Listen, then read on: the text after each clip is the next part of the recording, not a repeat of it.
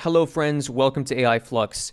For this video, I want to start with the question, what do you think an AI unicorn is? And you should leave a comment below if you're taking this literally. What I want to talk about today is the monumental news of Stability AI becoming, in my opinion, the first true AI unicorn startup. It happened this week with Stability AI closing a $101 million round at a $1 billion valuation. And just so we can be official and clear, in business, a unicorn is a privately held startup company valued at over $1 billion US. Granted, $1 billion is worth a little bit less now compared to, 2013. But the term was first published in 2013, coined by venture capitalist Eileen Lee, choosing the mythical animal to represent the statistical rarity of such a successful venture. And yeah, it is pretty rare, and I will say it's particularly rare in the case of Stability AI because they're in London. And for those of you who don't know or don't follow this because you're not as geeked out about startups as I am, in the UK and the EU in general, it's much less likely to end up with a $1 billion valuation or a startup that can even reach a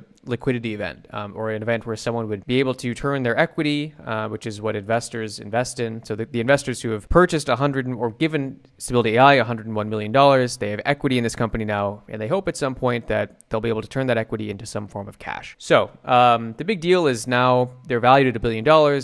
They're a unicorn. However, a lot of other things to cover here. This was led by three primary firms, which is interesting. These are pretty highbrow firms. So Couture and Lightspeed Venture Partners, you'll hear those names quite commonly. O'Shaughnessy Ventures, less so, but they're still a very impressive fund. What's interesting is this isn't necessarily their official valuation. This is Bloomberg looking at whatever information is publicly available, and occasionally people will leak or will provide legal documentation in the US when you purchase shares in a private company that allow them to estimate that their value or their estimated value right now is around $1 billion.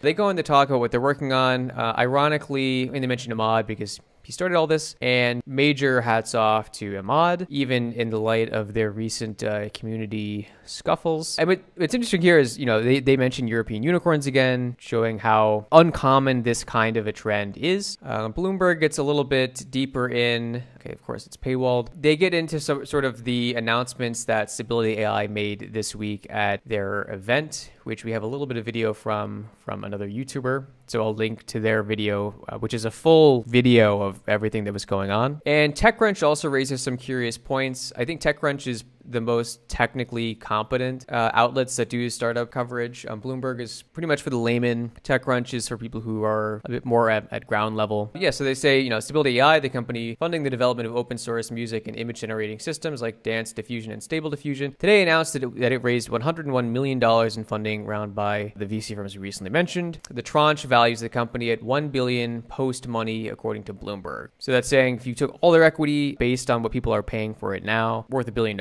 So they're based in London and San Francisco. They mentioned Ahmad again, with, strong roots in the UK, which is, again, very cool. What's cool here is they go into a bit more technical detail about kind of what their expenses are, really. So they're saying Stability AI has a cluster of more than 4,000 NVIDIA A100 GPUs running in AWS. So they're renting it, which it uses to train AI systems, including Stable Diffusion. It's quite costly to maintain. So what's interesting here, what they're really saying is that, yeah, they're worth $1 billion, but their balance sheet is dominated by the fact that they're renting 4,000 GPUs from NVIDIA. And granted, in time, it would be more expensive just to buy these outright, and it's an easier expense to justify on a balance sheet if you're just renting it from Amazon. And then worst case, you can just ask Amazon for more money.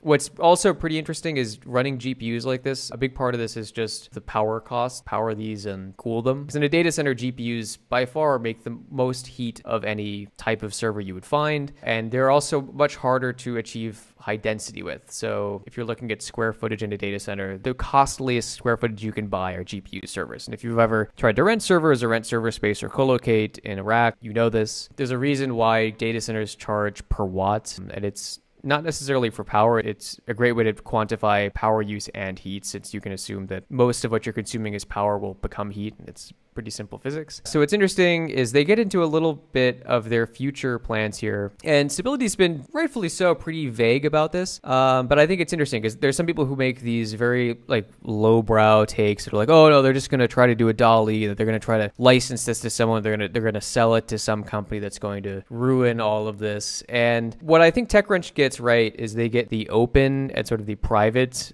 use sides of it, saying that, you know, anyone can take this and do something on their personal machine. And they still don't really emphasize this enough, because they don't really say DALL-E is sort of lame and old and not really cool anymore compared to this. And the reason Stability AI and Stable Diffusion is so cool is because they just let anyone use it. So you'd think that they'd talk more about that. TechCrunch is effectively written for venture capitalists and people who do this for business. So clearly they state a few exciting things. They state what the biggest looming problem could be, which is the cost of their GPUs and their AWS bill, which, you know, most startups have a big AWS bill. It's the largest expense for most of them outside of people they're paying, which they surprisingly don't mention here. And AI engineers are not cheap. To get to my point here, they say Stability AI plans to make money by training private models for customers, acting as a general infrastructure layer. MLOps, to an extent, a little bit more than what Lambda and Hugging Face claim to do in the cloud, which is kind of interesting. It also offers a platform and API, Dream Studio, through which its models can be accessed by individual users, a UI. And it's interesting in this case how the monetization model for a lot of these, it's all how you're presenting it to a user. And oddly, I still strongly believe that Midjourney is way out in front, even in front of Stability AI in this case, because they understand how people use it, they understand how to keep people using it, and most importantly, they understand how to make people pay for it. So what's interesting to me is people are putting up their hands and saying, well, how is anyone going to figure out how to monetize this? And time again, I just point to Midjourney and say, look, that you can pay $10, you can pay $30, even if they're still losing money on this, they found a way to get people to give them cash, and then they found a really compelling way to hook a ton of people on just like clicking through generating images for hours. I mean, I've done it. The other day, I spent 6 hours on Midjourney clicking through, and yeah, I lost like a day doing that. So they say that they're going to have this general infrastructure layer, train private models. So basically selling support, right? Like the Red Hat model, Red Hat software, you know, they pioneered the idea of releasing free software and then selling support to enterprise customers that really need it. This is going to be a curious thing to see with AI. Stock told Bloomberg that Dream Studio has more than 1.5 million users who've created over 170 million images, and Stable Diffusion has more than 10 million daily users. This metric is clearly hard to measure, but I'm sure Hugging Face has a curious way of measuring that. Meanwhile, the open source version of Stable Diffusion has been downloaded more than 200,000 times. That seems low. According to a press release published by Stability AI this morning. According to Mostek, the capital from funding round will support deploying custom versions of Stable Diffusion for users at a larger scale, investing more in supercomputers. So buying more GPUs and specializing a bit in sort of a bespoke market. Okay, and they're going to triple the headcount. That's interesting. And, you know, a curious thing to mention here is that in the current sort of economic downturn, people think this is horrible, and it is, but it's really horrible for FAANG companies like Google, Microsoft, Netflix, but it's really good for startups because it means talent that's been let go from these big companies or that may be looking elsewhere because their huge equity packages are now worth much less. I mean, for those who don't know, if you work for Google, you make a ton of money, but usually in time for the highest earners or the mid to highest earners, most of your comp is, or if not 2/3 of your comp is in stock. So if you work at Facebook, for an awful example, say 2/3 of your comp is in stock and now that's worth 60% less, you're going to look elsewhere. This means that the talent pool that Stability AI can pull from is significantly better. So exciting, you know, oddly a good time for them to scale. They're not competing with huge salaries as much. And I'm probably going to make a dedicated video on this.